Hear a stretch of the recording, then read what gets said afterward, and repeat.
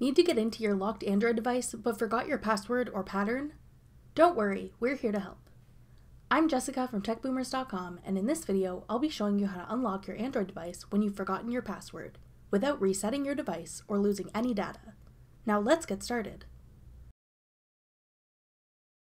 Once you've entered your passcode or pattern incorrectly several times, you'll see some buttons appear at the bottom of your screen.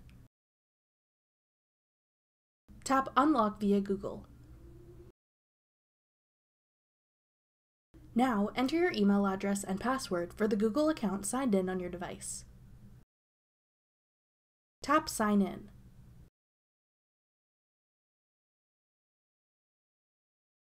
When you successfully log into your account, the device will be unlocked without removing any of your data or apps.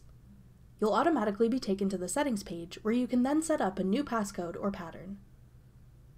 That's all it takes to unlock your Android device if you forget your passcode or pattern.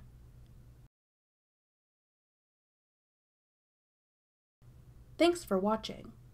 If you found this video helpful, we'd love it if you'd hit the thumbs up button below.